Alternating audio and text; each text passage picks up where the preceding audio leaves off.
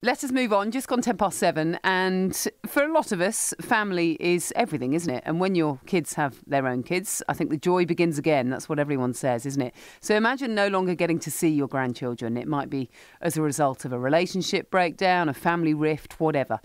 I've been speaking to some people for whom this is a reality, and we'll hear from some of those on the programme today. One of them, Marion Turner from Northampton, doesn't see hers. A breakdown in the relationship between my son and his then wife.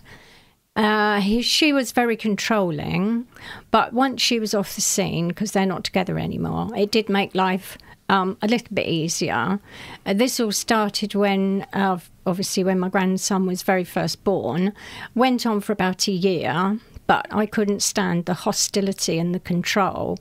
So it was my decision to walk away, which wasn't an easy one, but I found that easier to cope with than the hostility that went along with everything that she used to do.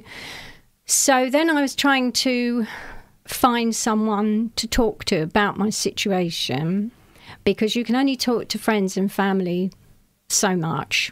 So I thought I would see if there was a support group, and there wasn't one. So I started my own. Wow, because I think most people at that point think, oh, well, you know, that's life, I'll move on. But you actually did something about it. It's desperate measures, I think. Yeah, you either just have to go on with pain, because it's a bit like a living bereavement. You don't get to see your grandchild, but it also goes along that you don't go to see your son either. So the whole family thing just breaks up, really. So where are you at now then? I'm at a stage now which has taken me over 5 years to get there. I mean, I'm still not 100%, but I had to build my bond back up with my son first, because I didn't really like him very much, even though, bless him, it wasn't his fault. I think he just sort of kind of went along with what was going on. So once I'd built my bond, which took me about 2.5 years, believe it or not, I then was in a good place to try and build a bond with my grandson, because just being a year old when I walked away, I didn't know anything about him. He didn't know me. So that was hard. I had to really do baby steps, just meet him maybe for like an hour with my son. And he's got 2 half-sisters, so it does make it all very bit complicated.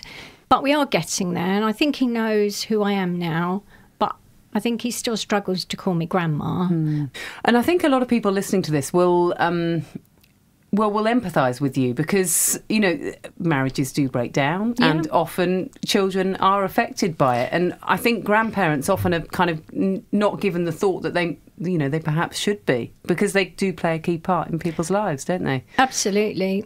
I think when marriages break down and obviously the mother always has the children, they tend to always stay in contact, obviously, with their side of the family. But in many cases, unfortunately, the father's side gets alienated. So you want grandparents to have a little bit more say. You're going down to Westminster to take this. So obviously there is a lot of people feel this. Yes, I mean, we've got several solicitors that come along and support us. And what they do is they'll come along and give free advice, especially to those that have to go to court, because a lot of people do have to go to court to get access. And we've got 2 MPs that come and support us as well. They're just trying to amend the laws. They will never change them completely, I don't think, but they're just trying to amend them to make it slightly easier, because if you do have to go down the court route, it's very lengthy, very costly, and sometimes you don't come out of it with anything. You can spend up to £12,000. And very stressful. It's a stressful situation for any grandparent. You shouldn't really have to be in.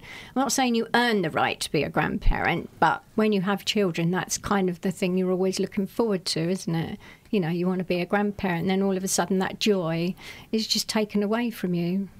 Very sad. Marion Turner from Northampton then, and she runs this support group called Grandpart in Northampton, which is pushing for a change in the law, because as it stands, grandparents' rights don't include an automatic right to see their grandchildren. In an hour, we'll hear from a couple who also attend her group, they have a story of their own, they have very limited access to their grandchildren. But if this is something that has affected you, then by all means do get in touch.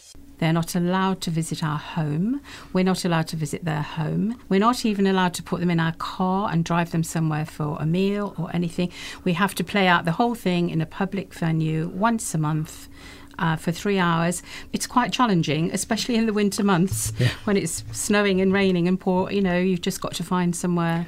And I suppose as they get older, that will be more challenging, won't it? Young children are pretty easy to amuse in the same place for 3 hours. Exactly, yeah. Then we have to, and then we always try to feed them, to give them and spoil them a bit. Yes. But that's the grandparents' prerogative, isn't it? Exactly. I mean, you would do that if you saw them most days, but when you're only seeing them for 3 hours a month, that's... And remember, we used to see them for 36 hours a month, and now we see them for 36 hours a year. Gosh. Under controlled situation. And you see the bond is never going to be quite the same, because we don't know what's happening at school with them. We don't know who their friends are anymore. We don't know what toys they've got. We do know their interests because we ask them. When it comes to birthdays and Christmas, we have no idea what to buy them because we don't know what they have. And we have to be very careful that our sessions don't become a question and answer session, because there's so much you want to ask them, but you can't just bombard children with questions the whole time. We want to have fun together, really, which we do. And what do they know about the situation? Do they think it's odd that they only see Granny and Grandad or whatever you are called to them? Do they think it's odd that they only see you for this 3 hours a month? I don't think they can really understand. The youngest one is 6. The older one is 9.5, understands a lot more, very emotionally mature, and I think knows that things are not right at all.